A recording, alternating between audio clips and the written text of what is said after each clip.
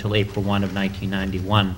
The purpose of the committee would be simply to review suitable uses for the town-owned property at 1226 Shore Road. The committee would be charged with reviewing the current condition of the property, soliciting views on potential uses from the Main Street 90 Committee, the Community Services Advisory Commission, the Board of Historic Preservation Advisors, the Arts Commission, the School Board, and the Municipal Facilities Committee, and from the public at large. Committee also would be charged with working with town staff and having a preliminary pre-application conference with the Cape Elizabeth Planning Board, which would be, in essence, soliciting their views as well in the pre-application conference mode. And finally, to prepare a recommendation to the Town Council of a proposed use or uses. That would have to include cost estimates for any work required, as well as for operating cost, and as well as a management plan for the property. And that would be who would govern, bookings of it and all that sort of thing. And for that recommendation to be submitted to you no later than February 1 of 1990. In this this draft that I prepared, I think it's important to review this with as many citizens, interested constituent parties as possible. And if you add up the membership of the different committees suggested, I think it's well over 50 people in addition to the public at large. So it really is intended to have a broad public participation process. As I explained in my memo, and I'm sure you've all read it, I won't dwell on it, but my sense is that because it's so inclusive and because there will be such participation, you could give this charge to an existing committee instead of delaying some of the other issues involved with setting up a new committee. Thank you, Madam Chairman. Comments from councilors? Councilor McLaughlin. Mr. Montgomery, would you explain how the proposed schedule for whatever committee we establish would fit into the schedule we know about for the Municipal Facilities Committee? Yeah, this would be, you have before you on the podium tonight the draft, the charge that was given to the Municipal Facilities Committee that's on the podium at Councilor McLaughlin's request. What this would in essence be doing is amending that charge, adding this as an additional responsibility. It's not necessary to take the legal form that you change all the wording, but what it does do is essentially amends that charge and tells the Municipal Facilities Committee that you would like to have them do these things by the dates indicated. How does it fit into reports that they're working on right now? Are they almost finished with something so they could devote their attention to this, or is this going to overload them? That's one of my concerns. I discussed that with Irv Chappell, who's the chairman of the Municipal Facilities Committee, and at this point they're having a meeting, I think on the 25th, sometime later this month, at which they hope to come very, very close to making a recommendation on what to do with police and fire facilities.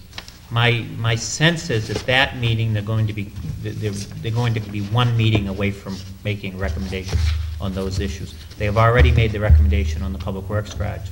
So at that point they will have just about completed their major pieces of work. The other point with this is a lot of the work that needs to be done here is up front by staff, and we can send out all the letters soliciting the views from all the different constituent groups, be it for a new committee that comes on, or be it for another committee that this charge could be assigned to. So, a lot of the work is staff, except for the policy-related aspect of it. A lot of it's just getting letters out and getting returns and then presenting it to the committee. Thank you. Any other comments? Councilor Reed. A question for Manager McGovern. Michael, if we give this charge to the Municipal Facilities Committee, work could start tomorrow? Work can start tomorrow if you give it to the Municipal Facilities Committee, or if you assign it to a new committee or any other group. Staff can begin to get things in process. See. Thank you. Councilor Jordan. I have no qualms against the present committee, but I had envisioned a few different people on this committee, as far as, I probably shouldn't say it because I might hurt Chappell's feelings, but elderly people I thought might want to be involved in this, one or two of them. And I suppose I could put Irv in that category, in that committee, but We could nominate a counselor. What's that? Say that again? Excuse me. I'm not in that category. I'm younger than her. We went over that once. I think it's 1 year. So this is my thinking now. I for years not been one to committee after committee, but if one committee is going to get done here, and maybe some new faces would like to have a look at it. I don't know. I don't know if there's any response after we spoke about it, thinking about having a committee or whatever, but I just had some visions of other type people on it. Well, under the committee charge, it does say solicit from public at large. And all these meetings are public meetings. So I would think that there'd be ample opportunity. And I'm not sure the exact makeup of these other committees.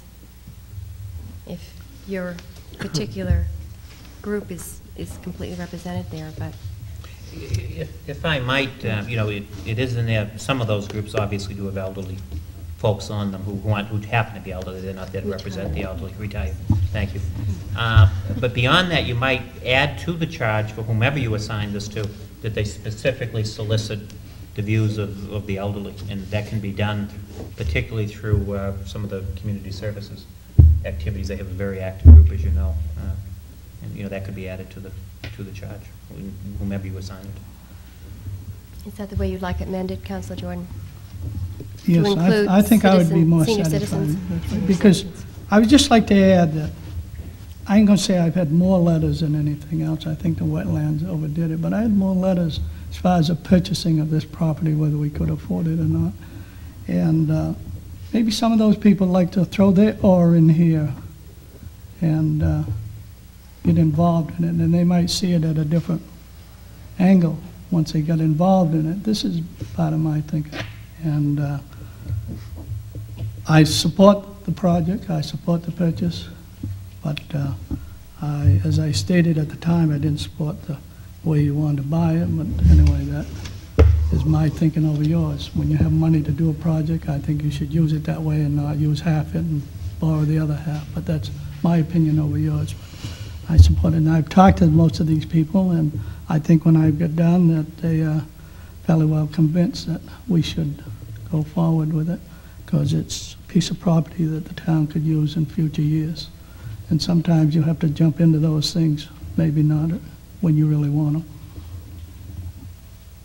So I believe he is amending this. Do the councils feel that they agree with you? Amending this to include or specifically solicit comments from the senior citizen community. Councilor Amaro. Yeah, I think it makes sense to refer this charge to the municipal building committee, facilities committee, as long as they're willing to do it. It sounds like certainly their chairman's willing to take it on.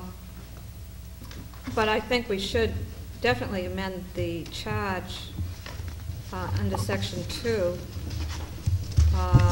First of all, to eliminate the Municipal Facilities Committee as one of the groups to seek input, and to add to that groups such as the Senior Citizens Committee, and maybe words to the effect that not these exclusively, but any other group that the committee finds might be helpful to seek their input. Mm-hmm. And with that, I'd make a motion to that effect, that we add this charge to the existing charge of the Municipal Facilities Committee.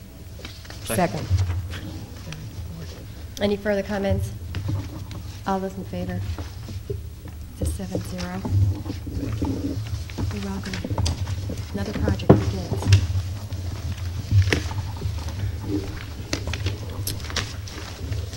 Next item on the agenda, citizens' discussion of items not on the agenda.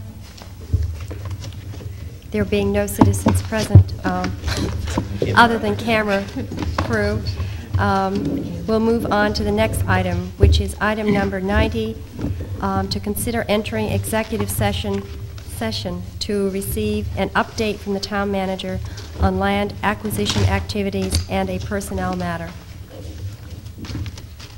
Madam Chairman, I'm not convinced that we need to go into executive session to discuss the land acquisition activities, and I'd like to hear from the rest of the board, the rest of the council, and see if they are.